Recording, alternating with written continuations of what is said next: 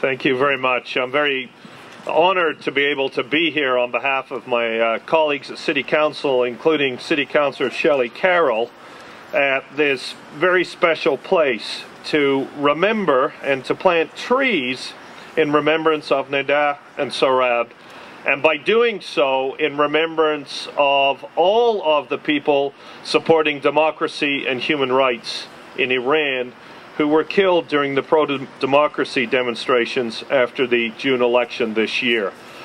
And I want to speak a little bit about my perspective on these issues, because I have a perspective both as David Miller and through the privilege I've had as being mayor of a city that welcomes people from literally every single country in the world, a city in which we have learned to live together regardless of background, with relative prosperity, with peace and with social justice and respect for democracy, and a city which is always supportive of colleagues in other countries who are fighting for human rights and democracy.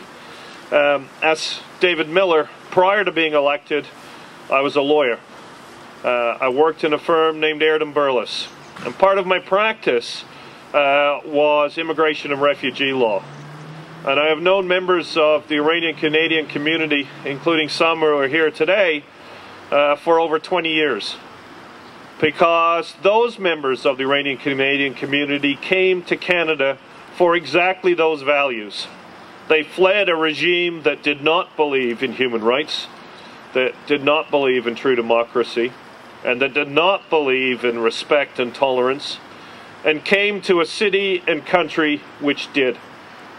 And I've had the privilege as mayor of being able to speak up in favor of those values, of human rights, of mutual respect, of tolerance, of inclusion, and of respect for democracy, not just here in Canada, but in countries around the world. For example, a few years ago, the Ukrainian community invited me to speak up at the time of the Orange Revolution, in which the Ukrainian communities around the world were saying, it is time for a free and fair election in Ukraine. And that resulted in a free and fair election in Ukraine, in which a president was elected from the Orange Movement. And I want to thank Solidarity with Iran for your work in the same spirit, because Iranians around the world, and Iranian Canadians and all Canadians, have been speaking up with the same message. It is time for Iran to respect democracy, human rights, and free and fair elections. And it's time for Canadians to speak up about those issues, which is why I wanted so much to be here today at this tree planting, so I would have the opportunity to speak up on behalf of every single Torontonian. And I can say unequivocally, this is a value of every single Torontonian. The attention of the world was in Iran when these tragic events happened. The attention of the world when Neda was killed, and her name, I understand, means voice calling or divine message. And she became the voice of Iran through Twitter, through the internet, because people knew. The voice of the entire world saw, and the eyes of the world saw what was happening in Iran. Other events have intervened. The news of the democracy movement in Iran is not front-page news every day. So it is even more important today that we speak up, so that people who support democracy and human rights in Iran know that they have friends, in Toronto, in Canada, and around the world. And by remembering Neda and Sohrab today, and by planting these trees, which will grow forever, and they will grow.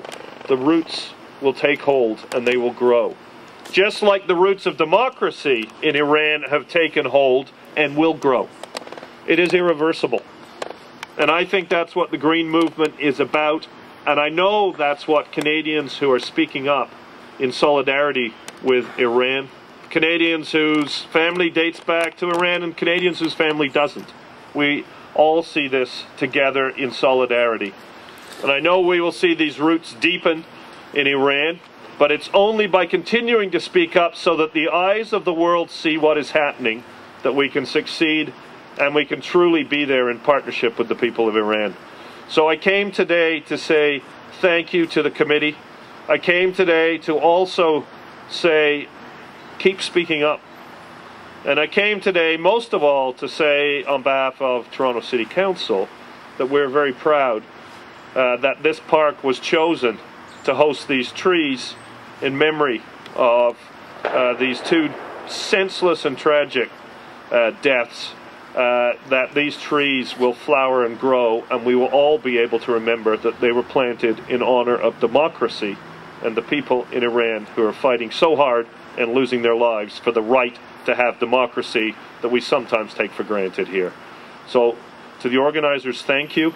I know my colleague Shelley Carroll is with us, and perhaps I could turn the podium over to Councillor Carroll for her remarks and to present 2 certificates. Councillor.